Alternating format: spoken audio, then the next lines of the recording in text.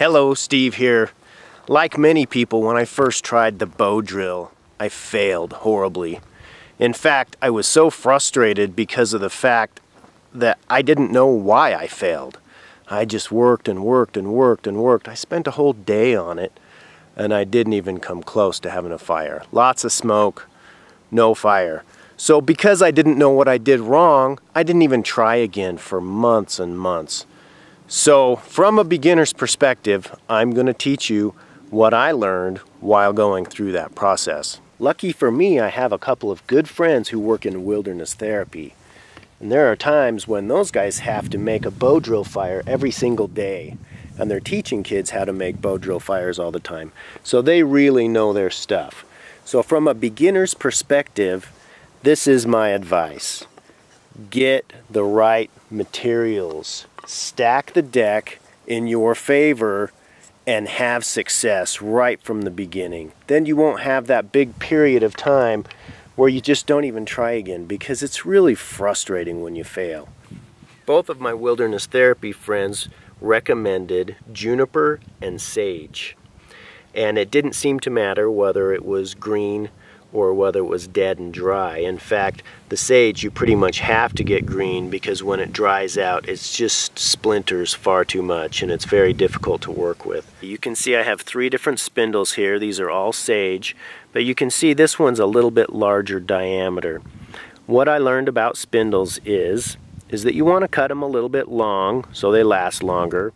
And you want to get a little bit of a bigger diameter. You don't want to get finger size or smaller. You want to get thumb size or bigger. Now you don't want to go too big or your spindle will turn too slowly. The diameter of your spindle is like gearing. If it's too small, it's like a very small cog on the back of your motorcycle. It's probably not going to have enough power to go down the road. So you just have to give yourself a little bit of gearing advantage by having a slightly larger diameter spindle. That'll keep it moving even if it starts to get sticky and wants to jam up. I like a nice stiff bow that has most of its arch right at the handle. These were my first 2. This is my final design. The reason I like a lot of arch right here is because you want to be able to reach out and tighten your line. Now if you have a lot of flex in your bow or in your string, you'll pull this all the way till it's touching and it still won't be tight enough. So I like to have a very stiff bow with good arch, but most of the arch right here at your handle. These are all the things that I've tried to use as line. A very large size bank line, and this actually works very well. Okay, this is a piece of leather, and what I found with the leather, this is the actual square, old-fashioned style bootlace. So pretty decent sized piece of leather, but what it did is it really stretched out, and then it flattened out. And when it's flat, going around the spindle, it wants to run over itself, and then it kind of catches and grabs. And it's not quite as smooth as you'd like it to be. Now this line is kind of soft when you squeeze it, and it stretches a lot. I could never get the tension right on this line. I was very disappointed with that. My very first attempt was with a smaller sized bank line, but I put a bunch of them together and twisted it up. And this worked, you know, relatively well too. But also when it's running over itself, the lines have a tendency to kind of catch a little bit. So what I kind of learned from the way they catch on each other is that it's good to have a nice hard round line. And I actually found this, it was packaged generically, so I can't tell you exactly what it is, but it's very hard and it doesn't stretch. Okay, so very, very little stretch. So I like it by far the most. So this is very, very good. A very, very good choice. Hard, round, I think it's 3 millimeter, and very little stretch. Okay, now paracord I haven't tried yet. I'm sure it would work well. But it does flatten out a little bit, so it might have a tendency to run over itself on the spindle. So I don't know how much it would catch. It would probably be fine. It has very little stretch, so I would say it's a pretty good choice. Here we have my hearth board. Now there are the two styles, the cut on the edges style, and then the go from one hole to the next hole to the next hole style. So in this style, you actually develop the coal in the previous hole. And I really kind of like this because you don't have to have a second piece of material to hold your coal, and it is kind of protected down in this little hole, and it's worked very well for me so far. I have tried the notch and it worked well too, you know, no complaints. I think both ways worked just fine. A big frustration for me was the bearing block, because what was happening all too often is, because this is an uneven surface, I couldn't really tell, you know, the angle that this was at, and my spindle kept popping out, and so it was very frustrating. So stack the deck in your favor and just make yourself something, either with a little copper insert, you know, that you can get the little plumbing fitting, and just make yourself something, or buy something that's going to be positive. Now, using this bearing like this makes it so I can just create a shouldered tip on my spindle, and it actually just locks in there. So there's no way that's going to pop out or slide out. So this is a great way to go when you're learning, because, like I say, it's just really important to have success. Because when you have success, it's so much fun. You just want to do it again and again and again, and that's how you get good at it. So once you get really good at it, you can get away with improvising a lot, and you can even use, you know, like a camping cup, and then you just run your spindle up into the corner of that, and you can get away with all kinds of things once you kind of have all the mechanics and the muscle memory and all that figured out. But when you're first starting out, make it easy on yourself and stack the deck. Let's talk about the nest. So once you have a coal, now you need to blow it into fire, and you need a nest to do that. So what I'm using is juniper bark. It's the most common thing here for me, and it works extremely well. But I just like to take some of this loose stuff, and whatever the material you find, you just need to make sure that when you grind it up, it will grind all the way to dust. Now you need something to catch the dust, and you can really use anything. I mean, you could catch dust into your cup, you could catch dust on any stuff sack. You know, I've taken off my shoe and, you know, my sandal, and used my sandal. So here we have a leather case for the firebox. So I'm just going to catch the dust in this.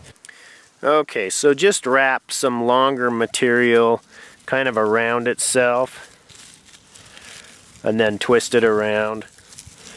And that will give you something that will kind of hold the structure of your nest. Then you start making the dust. Now, just really want to, I mean, be thinking dust, absolute dust. So if it's too windy, you're going to need to get behind something so that this doesn't all blow away. I'm just going to hold my hands down low so that it'll stick around a little better. This wind will actually work in your favor as we get a little further along on this. You want to just really grind this into a fine, fine dust. So you're creating basically 3 stages. You know, you have your coarse material, your fine material, and your dust. So you kind of just collect this fine material and keep it separated from the dust, and just keep grinding until you get quite a bit of this stuff. The more dust you have, the bigger you'll be able to make the coal that's inside of your nest. So you start with a really small coal that you develop with your bow drill, and then you blow that into a second coal, which is the one that's in your nest. And then that coal is big enough that it can develop enough heat to ignite your fine materials. Okay, so there we have plenty of fine material. So you go ahead and just kind of sift that around so the dust will fall out of it onto your dust pile. Okay, and then put that into your structure. And then you want to transition your dust into your nest. So you want to just kind of push it all together. And this is just going to kind of automatically sift, and your dust is going to end up on the bottom. So that works into your favor here, because then you can set your nest on top. Then when you turn it over, then you can see how that's just dust on that top surface. Now the more you mess with this, the more that dust is going to filter down in. So I'm just going to try to push it together and create a little bit of a pocket without jiggling it around too much. Cut that notch a little bit wider.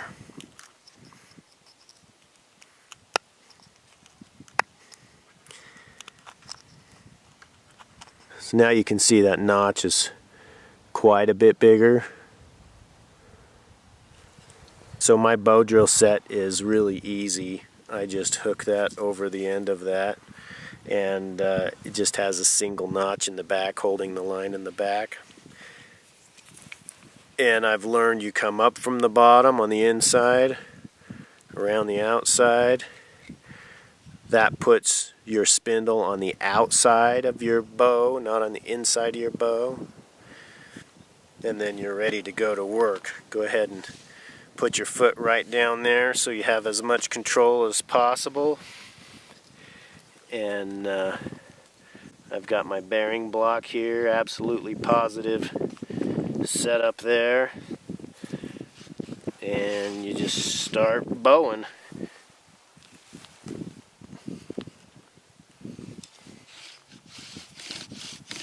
Nice straight strokes and as much pressure as you can handle. You can see I'm not tightening up my bow yet. Let's see if I'm in frame.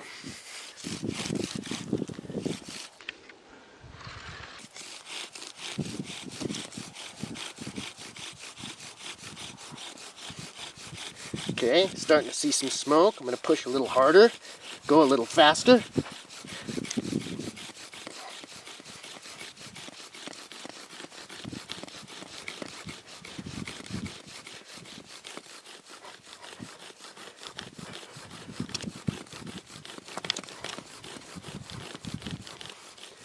Okay, we definitely have a coal.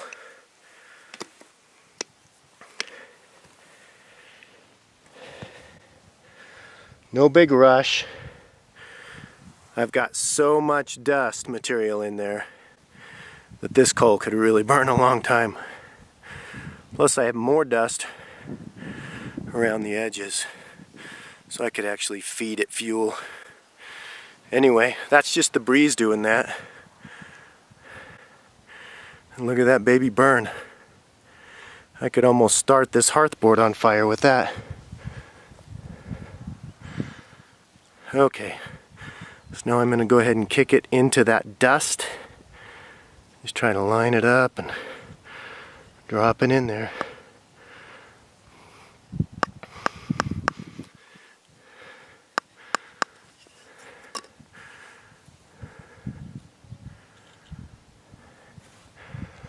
And then just be very gentle to not blow your coal away. You can kind of squeeze the material around it to basically hold it.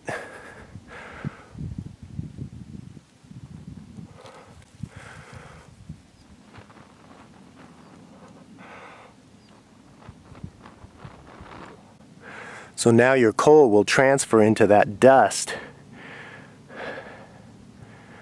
that you ground up.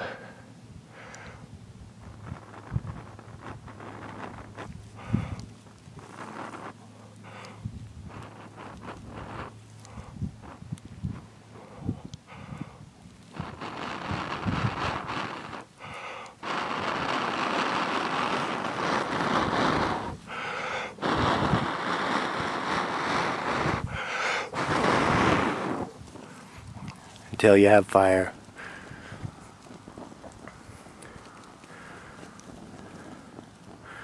Good fun, good times. And once you have success, you'll want to do it again and again and again, because it is a lot of fun. Thank you everybody for watching. I hope this helps. Take care everybody. Bye bye.